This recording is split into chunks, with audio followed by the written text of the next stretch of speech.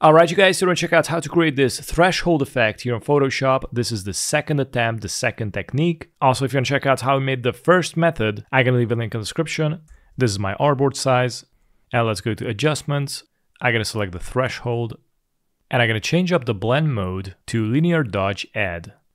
And I'm also going to add a hue saturation and decrease the saturation all the way down. Now let's go and select the layer with the model.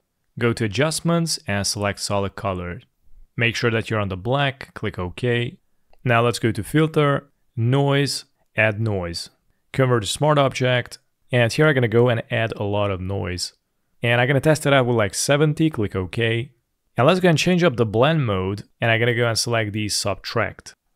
And I also wanna make this grain bigger, so I'm gonna go to the filter, blur, and select Gaussian blur. And for the Gaussian, I'm gonna go with like 1.6, 1.5, click OK. And now let's go and click on the top layer. Let's add another solid. Click OK. And I'm going to change the blend mode and I'm going to select the hard mix.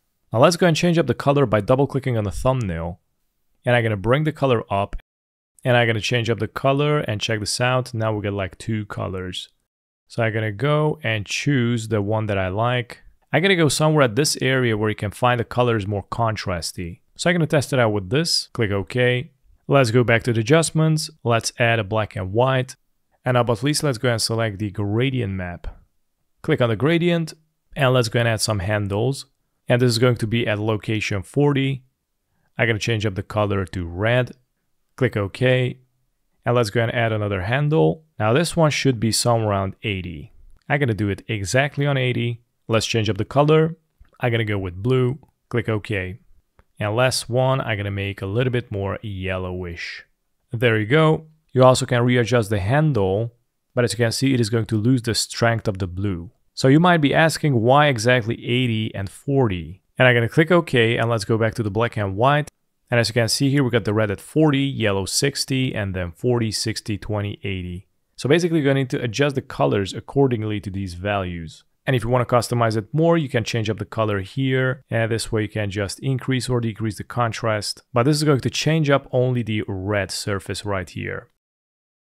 You also got the threshold. You can modify this. And this is going to modify the blue. So this is really interesting. This modifies the blue. You also can remove the background. Just click on remove background. And I'm going to add another solid, duplicate it, bring it under, change up the color. And here you can see it's going to bring some really cool results when you change up the grayscale. And that's how this tritone threshold effect works. Thanks for watching.